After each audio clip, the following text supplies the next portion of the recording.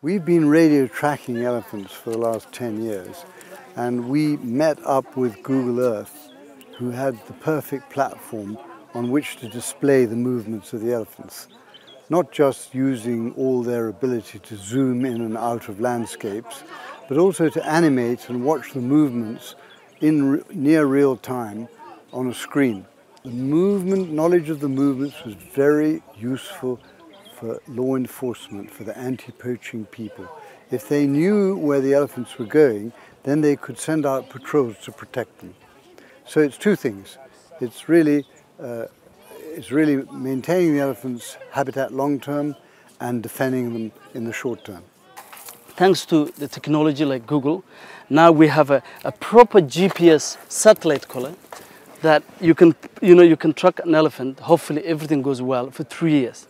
So this is what we're looking for.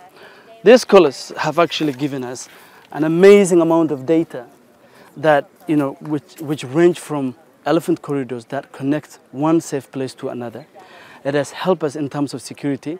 These collars are able to tell us that this animal is immobile, it's not moving, and we're able to react very quickly to send our patrol teams. Over the course of about 2 weeks earlier this year, and you'll notice it goes into the forest, hits the main road where there's a fence, goes back.